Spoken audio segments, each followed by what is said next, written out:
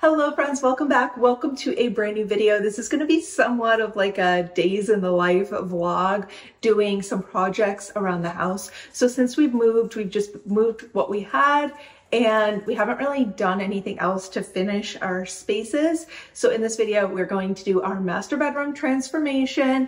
Nothing too extreme like a makeover, more of just transformation from basic room to finished completed room. Excited to get that done, and then we're gonna do our foyer entryway area and set all of that up, just get everything kind of finished and coordinated. And I have a cookie recipe that I made I'm gonna share with you guys later in this video. It's a kind of more of like a high iron cookie if you're looking to boost your iron intake, but you still want something kind of yummy and sweet.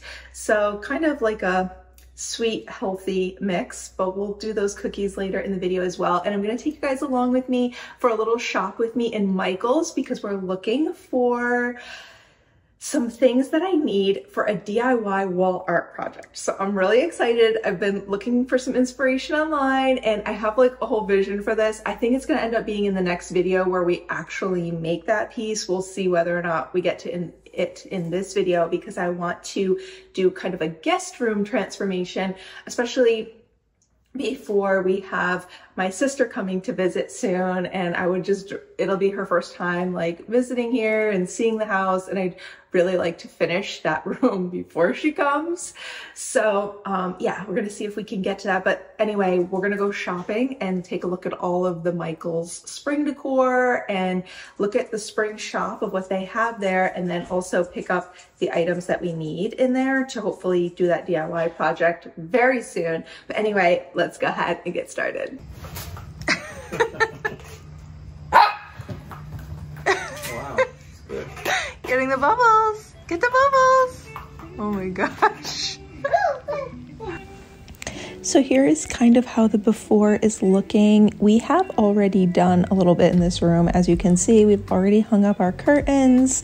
We have our lamps that we got about a year ago. We brought them with us when we moved to this house.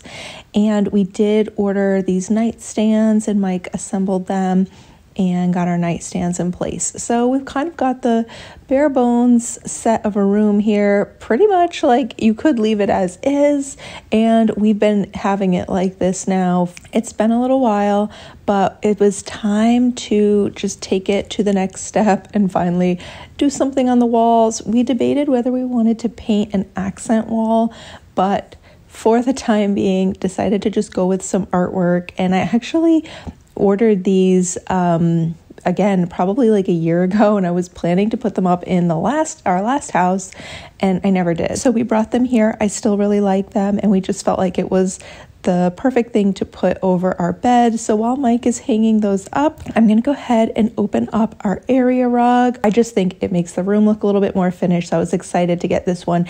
I did debate a few choices. There were some rugs that I could have gotten a little bit less expensively. However, on a vinyl floor, a lot of the rugs would either scratch the vinyl or they would have like a rubber type backing. So some of the non-slip rugs, they have like a non-slip backing to them, but it's not actually safe to use on the vinyl, whether it will stain or discolor your vinyl. But it will say, if you read about them, like a lot of them aren't safe to use on vinyl floors. So I knew I would have had to invest in a felt pad to put down under the carpet. And by the time it was all said and done, I think it would have probably cost the same or more than just buying this nice wool rug. I'm not positive if it's genuine wool or not, but it's like a soft, fabric type. It's just like a material, kind of like a fabric material. It doesn't have that rough backing that's on a lot of the area rugs. So we have one of these by our front door. You guys will see later in this video that we brought when we moved, and I really, really liked it. So I was excited to just do the same thing in our bedroom because I think this is such a beautiful rug. Of course, I wanted to thoroughly vacuum, dust, clean everything under the bed before we put this area rug down. I was so thankful to have Mike to do this with me. It wasn't really him helping me, it was more me helping him, since he did the majority of the work lifting the bed and being able to hang the stuff on the wall and get the carpet under here. But so grateful to have him available to help complete our bedroom transformation here.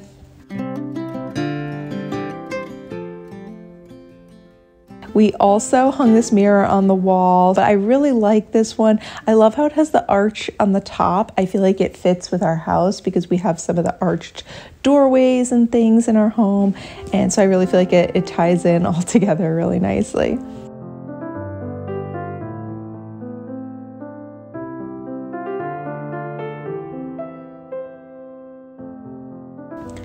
And then this corner, I really felt like we needed a pop of green.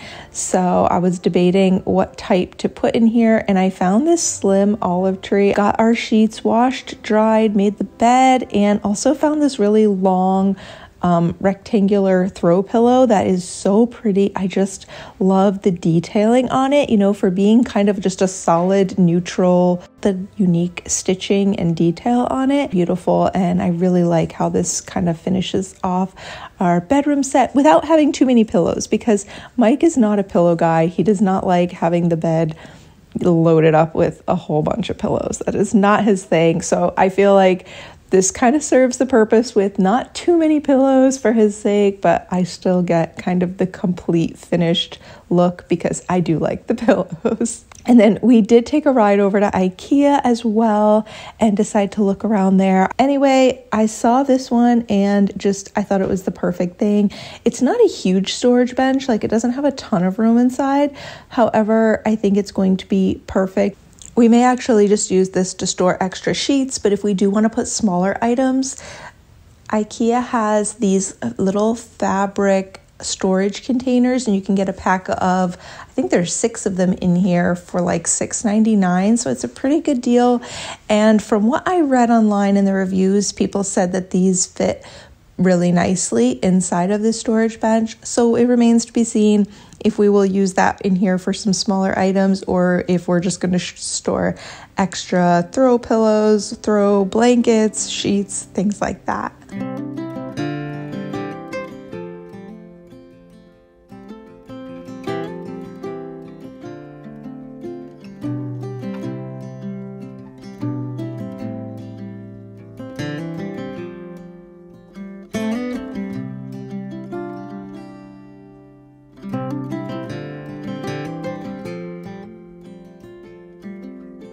And then I set the olive tree down inside of a basket. I think that just kind of finished off the look a little bit. Anyway, I really like how it all kind of came together here on our nightstands, other than our bedside table lamps. The only other thing I have on here are the marble coasters that I picked up years ago in Home Goods. Really like them, kept them, and I just have those on here. But we really haven't done much else. I don't know if we'll add some vases with some flowers or decor, anything else on the nightstands. The lamps are a little bit large, so I do just have a bottle of my skin oil, and then also I have a jar with some of the candy that my sister gave me back at my birthday. But other than that, here is how our bedroom turned out. I feel like it's so cozy, and Mike and I are just so excited to come in here in the evenings and get ready for bed, and we're loving how the room really came together.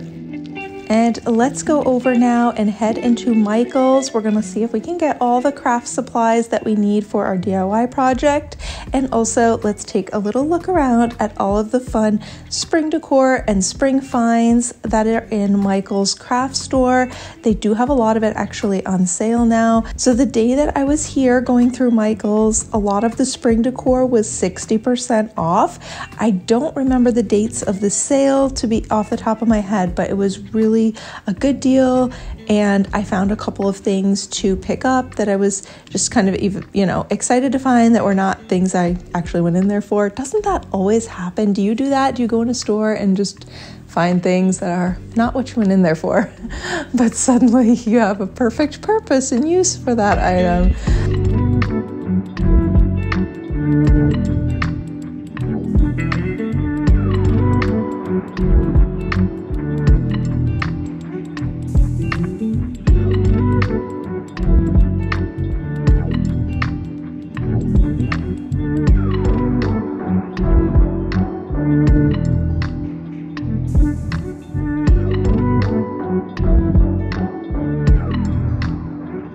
Anyway, I did find a couple of things to get and pick up for our home, along with I found pretty much everything I needed for the DIY project. So that will be coming up soon. I'm excited for that beautiful wall art piece. Let's hope it's beautiful anyway.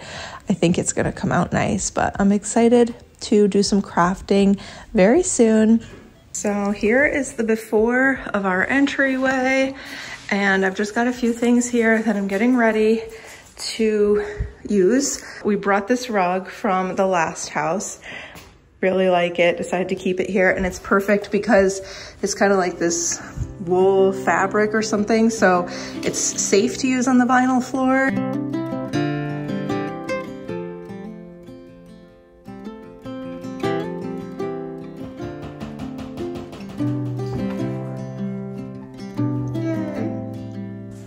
I think it looks good. So here is how the entryway is looking now. And we've got the mirror up. Mike just hung this up.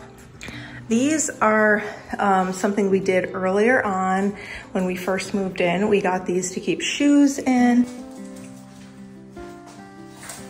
So to add these spaces, and then I don't know if I want to do like greenery in them or put them on this side. I'm not sure. And then do something, they would work well here. And then do something like a little taller here. The other thing I'm thinking of is our olive tree. So this is the one out of our bedroom. And I just want to check it here before I go ahead and buy another one. For this space, I want to make sure that we actually like it here. So I need you guys to let me know, what do you think? Should we keep an olive tree here? But I could go with something more tropical. I could do like a palm tree in the corner.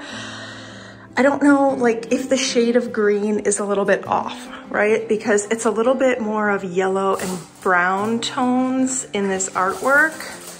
And I feel like the green tones in here are definitely a little bit different, a little bit brighter, more vibrant green.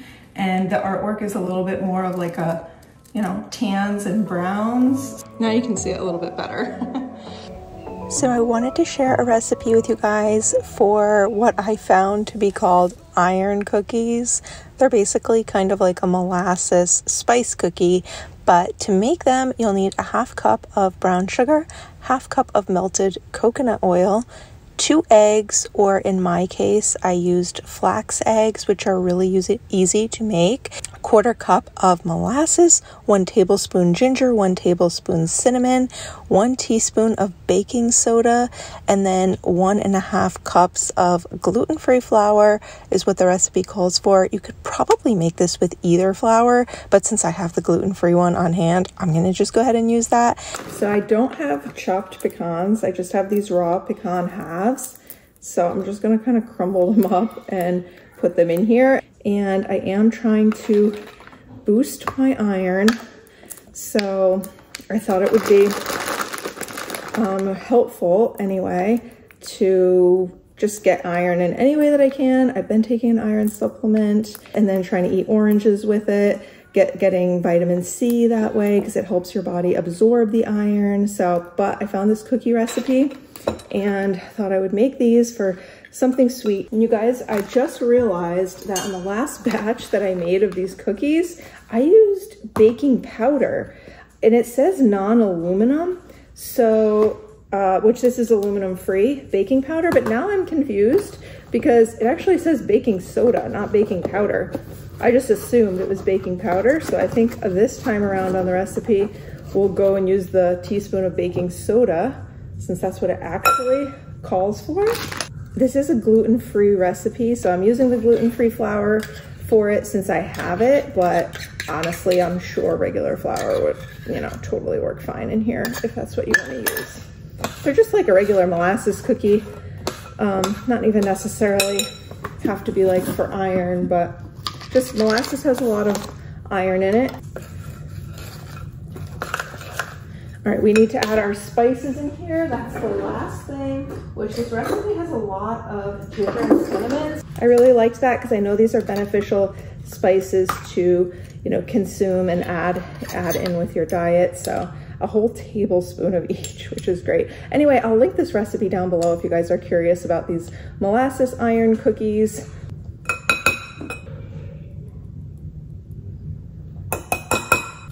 I'm kind of wondering if I can add more pecans into it than I did. Now last time I just made them straight up like this and rolled them out, and it was very sticky and I had to add a little extra of the flour, but then I went back and looked and it said to refrigerate the dough for an hour, so I guess I will go ahead and do that. Let's just go ahead, pop this into the refrigerator, and then I'll cover it, refrigerate it, and then we'll come back and roll it out.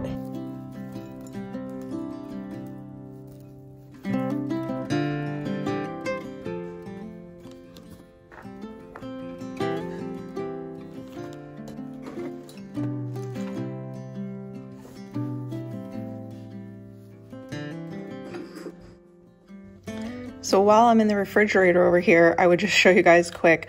This is the other thing that I was doing this week to like help boost my iron. It has a lot of protein in it, but just sometimes pouring like half at a time of one of these Owen shakes over some ice and enjoying that. And this has, if you have the entire bottle, it's 28% of your iron.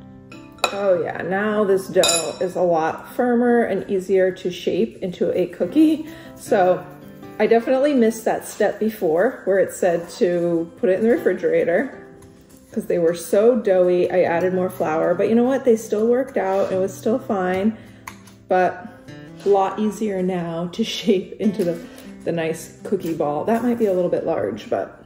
And then we just need to set our oven to 350.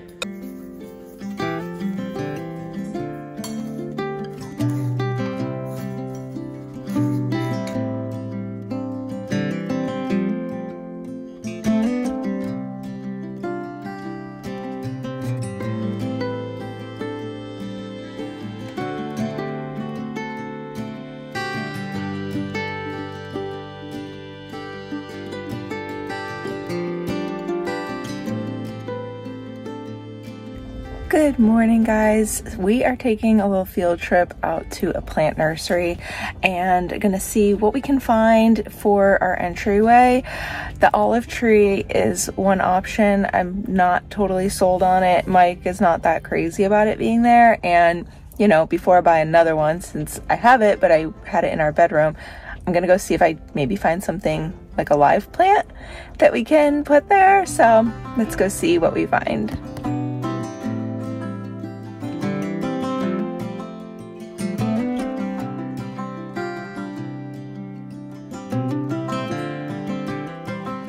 So, I don't know, you guys, these were 20, they're marked down to 16, but it's looking a little, maybe this one.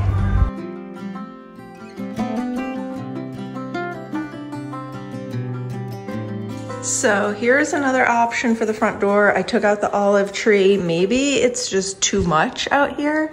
Not sure if it, you know, it was just kind of overwhelming the space. So I have an orchid here that my mother-in-law gave me for my birthday, and we added a little gold candle that our neighbor gave us at Christmas time. And then I'm just testing out, I dropped some of these little wood chips, but this tray was from Michael's, and it was, how much? $14.99. I think it was 60% off because it was part of the spring collection that was 60% off. So this will be option B. So option A will be with the olive tree in the corner here. And then this will be option B, leave the corner empty, have the pop of color with the orchid. So here is kind of how it's looking when you can see the artwork and the palm tree here. So this will be option C, but I did get this bird of paradise right here. And that's the next thing, is to figure out, should we have a bird of paradise in the corner or without? Like maybe it's better with the corner just empty. keep it like a little bit neater, cleaner, you know, maybe just less cluttered. And before I show you the bird of paradise in the corner, I wanted to also give you this quick little look at adding some pampas grass. That's like another option for the corner. And here we go now, looking at the bird of paradise in the corner. So tricky to figure out like which one to go with. I got this little dianthus actually for $1. It was on sale in Home Depot.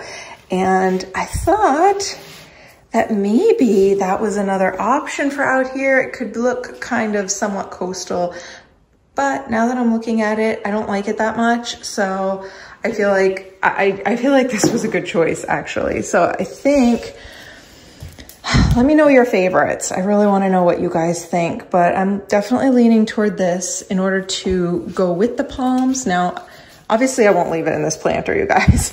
I just want to see like how it looks. And I would repot it into something else, definitely. That might be a bit cluttered. I think it's better to just let the little palm trees stand alone.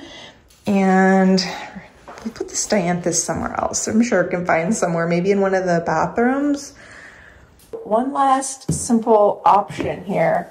Could do kind of this little collection of books. I mean, that's nice. It's classic, simple. Do feel like it's missing something. I could try adding some of my little LED candles here. They don't have batteries. Shh, don't tell anybody, we'll get some. But, I mean, that's like an option too. Are you ready for our little reveal? What are your thoughts? Keep the bird of paradise, or I don't want Kimchi to run out. He would probably love to take a little run. And here's first impressions without the bird of paradise. Let me know what you guys think. I don't know if it looks like it's missing something and it could use a little more green in the space. Or this, you guys. We could put it in the corner by the door, which I feel like that does kind of look nice when you're looking like from inside the house, you know? It's kind of pretty like that. There's our art, which I did have to switch. I realized I had that one and that revert, like these two. Yeah, we had it reversed. Anyway, this we had at the other corner, but here's how it's supposed to go. Okay, maybe this. Maybe this. Should I keep it in this corner? I'm probably like way overthinking this, but what do you think, huh? What do you think? I think we'll leave it like this for now. We'll see what we think, how we like it, and I can always move the bird of paradise, but definitely leave me your thoughts. I feel like I've looked at it too much, you know, when you just kind of overthink and overlook at something, see it too many different ways, and then you kind of just like confuse yourself. So I'm gonna see what I think over the next few days or whatever, but here is how it's looking right now. So here's what we've got for our Korean dishes. We have eggplant here, some cucumber. Big thank you to Mike for slicing up most of this. And then zucchini over here. I'm also gonna cook up some tempeh, and this will be a great protein and iron source in addition to the salmon patty. So, you know, we have an either or for whoever wants what.